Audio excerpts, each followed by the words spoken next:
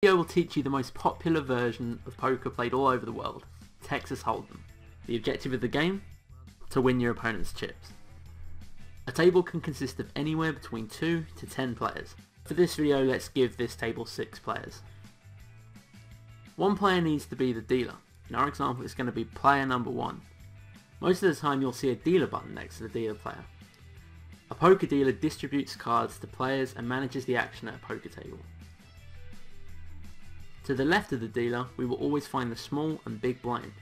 The purpose of these blind bets is to create the starting pot. The players in spaces 2 and 3 will be required to put money into the pot before they even see what cards they're given. After that, every player is given 2 cards face down, clockwise of the dealer. Each player can only look at his own cards. After the cards have been dealt and the small and big blinds put on the table, the player to the left of the big blind is first to act. Our example is going to be player number 4. The first round of betting ensues. There are 3 potential moves available to each player here. Players can either call, which means that they'll put out an amount of chips into the pot equal to the bet of the previous player. They can alternately raise and put in an amount of chips that is bigger than the previous bet, or they can fold. They can give away their cards and their involvement in the current hand. Let's see what everyone does here. Player 4 raises, player 5 calls, player 6 calls, player 1 calls, player 2 calls, and player 3 calls. Notice that players 2 and 3 put chips in again even though they've already put out their blind bets before. All the chips are gathered together to create the pot. The pot is the sum of money that players bet during a single hand, and after each hand the pot goes to the player with the best card combination at showdown, or alternately the player who got all the other players to fold.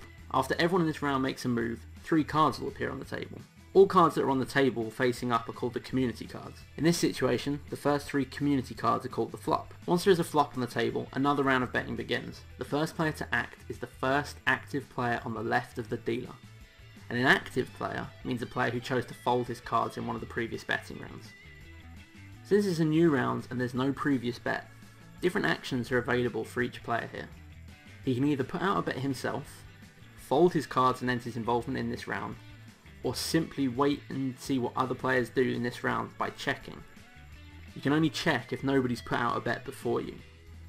If you do choose to check and someone after you bets, then the play will continue around the table before coming back to you, at which point you can either fold, call or raise. Let's see an example of that. Starting with player 2, he checks, player 3 checks, player 4 checks, player 5 puts out a bet, player 6 folds his cards, and the rest of the players all call to match player 5's bet.